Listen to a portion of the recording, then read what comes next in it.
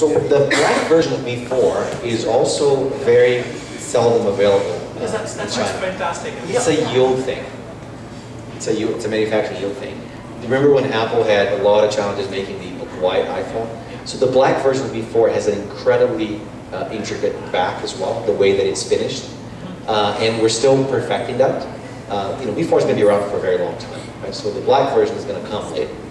But even in China, to be clear, you cannot buy a Black Mi4, except in very, very small batches that we make available every once in a while. Right? So it is, the white version is the primary model.